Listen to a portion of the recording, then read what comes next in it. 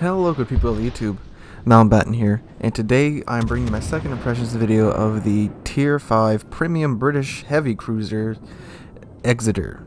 So, what I said about Exeter in my first impressions video, if you guys remember at the end, it was hard to tell exactly how well the ship was because of all the lag, and I had a bit more lag this morning, but thankfully it managed to clear up and I managed to get quite a few decent games in the Exeter. So, she still feels good. The ship and the guns feel good. She's very nice and maneuverable. The guns are fairly accurate, and every now and then you'll get some really wonky dispersion, but that's like almost any ship, especially at Tier 5. But the main downside of the Exeter is, of course, her armor. Her armor is pretty much non-existent. If any type of battleship shoots at you, you're going to take a fair amount of damage. Such is the life of any British cruiser. However, other British cruisers have smoke screens to offset this. Exeter does not get that. However, she does get a heal at tier 5, but it's not really enough to bring you back from getting slapped by a battleship. I mean, anytime you get slapped by a battleship, you really shouldn't be able to come back from that, but it hurts a little bit more in Exeter, because if there's not a destroyer that you're rolling with, you have to play an extreme game of cat and mouse using islands and using the ship's maneuverability and concealment to your benefit, which you can do. The ship is fairly stealthy and she's really fast for tier 5. You can dance your way out of most situations, but in some situations that you find yourself in, you just don't have a way out and you have to just go for it, which can be fun. And that's where I'm finding fun in the Exeter, when you know that you can't really escape the situation. There's multiple cruisers around you, and you can't smokescreen your way out of that situation, so you just have to go for it. And those moments can be fun, especially when you're fighting cruisers. And other cruisers, when you get to within close range, your guns are really powerful. You will be citadeling the crap out of most other cruisers that you're around, especially when it's a tier 5 game. The ship is fantastic in a tier 5 match. I will give it that. It is wonderful in a tier 5 game, and it's still fairly good in a tier 6 game. Tier 7's kind of where you're kind of boned though. No smoke screen, and the destroyer population now, either you're in a game where there's no destroyers or you're in a game where there's frickin' 5 of them on each team. It's an interesting situation. You definitely have to roll with a destroyer or another cruiser that has smoke, and if you do that, you know, the ship does well, but when you're off by your own or you're not around anyone else who has smoke, it's not that great. Now, of course, this is a ship you can potentially get for free by grinding the events. And, I mean, when you look at it like that, as it's potentially being a free premium, it's absolutely worth it. The guns are great, the ship is nice, fast, and maneuverable. Concealment is really good too. And, of course, it's a premium tier 5. You know, you can grind a fair amount of credits with this ship. It's good for that. The HE on the ship is also rather good. You know, you can set fires fairly consistently on other battleships, although I don't use the HE too much, because most of the time when I'm playing Exeter, I'm hunting down other cruisers, especially Omahas or just candy to this thing. Her torpedoes are also really good too, although I haven't recorded myself doing good with the torpedoes. Of course, you know, that's about how well this goes. She can do the single drop torpedoes, and you know, those are fun.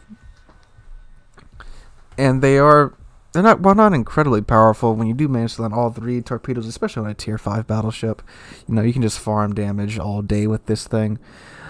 But again, it's weird, because either I have games where I do awesome in this ship because I'm with the DD and the DD's playing well with me, and you know, we're supporting each other, or you get the matches where your team just, you know, you get some of those teams where no one's really looking to play with their teammates, and they're just trying to, you know, farm damage by themselves or whatever.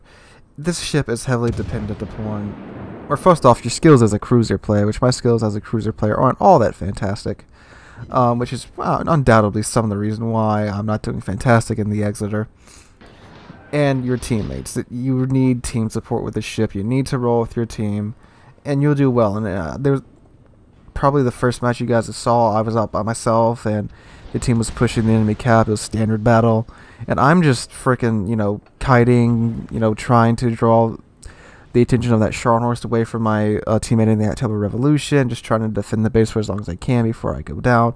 And I was also getting some extreme lag in that game too, as you guys can see my ping in the upper left-hand corner going through the roof there. But it's not necessarily a bad ship, especially for a ship that you can get for free. Now, should you buy it at the $35 bundle to get it right now? Absolutely not. It's not worth $35. If this comes back up on the premium shop for like the normal cost of a tier 5 premium, what are they, about $20, $15-ish, depending upon what country you're in? Yeah, I'd say it's probably worth that. But the bundle, nah, skip over the bundle. Just grind it out and pick it up for free at the end of the mission campaign, whatever that is. It's not a bad ship. It's an extremely squishy ship. If you don't like squishy cruisers that you have to dance a lot in, this is not the ship for you. This ship is not in my playstyle of ships. This is in more of the running and gunning style, so like the Khabarovsk, the Terrible, the what's the cruiser that's good at that? Oh, the French cruisers. If you like the French cruisers, you probably would like this thing. Except she doesn't get the speed boost or the reload booster, but it's that same type of, you got a really fast cruiser, a really fast squishy cruiser, and you got some big guns on it, and you gotta run and kite and dance your little heart out. If you like that type of style of play, this is the ship for you. But if you like, my type of style of play of getting in close and trading blows and, trading shots left and right and secondaries flying off everywhere, this is not the ship for you. I've tried to do that with this ship, and it can do it very briefly. Very, very briefly, it can do it. But it's just so squishy. Even with that hill isn't enough to counteract the squishiness of the ship. In my opinion, this really should have been maybe a tier 6 premium, with a slightly better heal and maybe a smokescreen. I understand that apparently it was extremely OP with the smokescreen last time, but you could have just given it a very short smokescreen, maybe 45 seconds like the British destroyers, and that could have been a thing for the British heavy cruiser line that's coming out. The same short smokescreen that the destroyers get.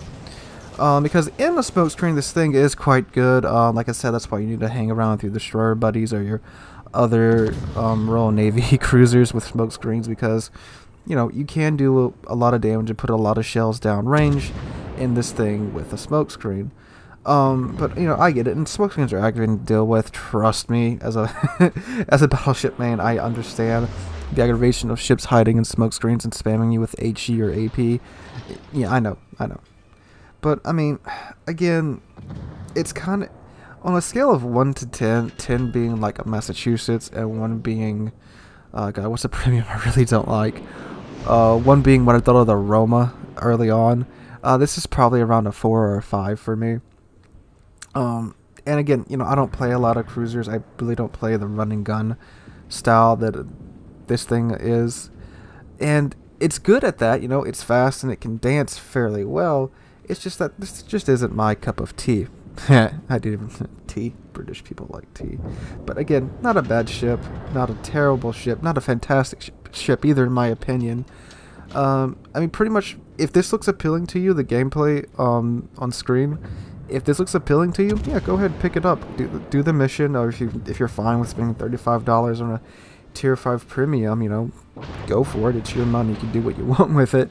But my recommendation for you is, if you're just a collector, just earn it through the missions. Free ship.